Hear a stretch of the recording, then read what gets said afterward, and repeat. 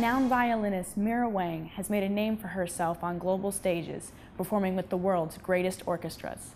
Now, she's teaming up with Bill Murray for his classical musical, New Worlds.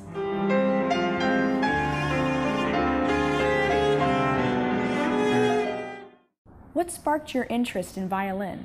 You know, I was a young child. I grew up in China, and back then, I think mostly my parents said, we would like you to learn violin playing. And I was sent to somebody who was a musician, a violin teacher. And she actually now lives in the States, and just to see if I had any talent, and she said she should definitely learn music. I studied at Boston University, and I was there for about 6 years. I did the undergraduate and graduate school. And so after that, I wanted to become a so-called a soloist and wanted to travel to perform. And that's how I came to New York.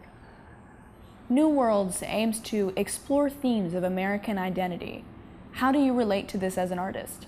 Going abroad is to be open to learn a different culture, and I think I'm one of those. I did come to the States, but I was open to the new culture. I was ready to learn a new language and to absorb what is the new country offering me. It took some courage. I used to read, English books, and I had to struggle. And that's how you begin to really integrate into a new culture. And I think it's important when you choose to live in a foreign country, you have to learn their language and you have to learn their culture in order to really know what the country is about. So of course, these are the best American literature we are dealing with, and this is definitely worth learning. What's been your favorite part about the New Worlds collaboration? I think for me, the most moving part in the whole program is the Huckleberry Finn, the adventure of a Huckleberry Finn, and how Bill Murray reads the whole story, this one story.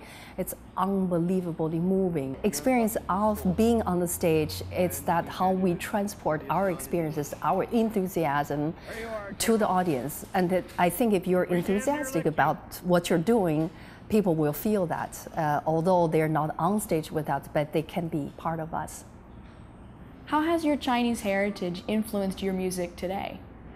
The culture itself, it helps a great deal because China has 5,000 years of culture. And I think sometimes how we grow up, and we don't realize how much of the culture we already carry in ourselves. And then of course you come to abroad, and I was lucky to have met incredible many people, including my violin teacher. All of them gave me unbelievable influence. And so I think then you can take different cultures and take the best of them and to express what you need to. May you, in your innocence, sail through this to that.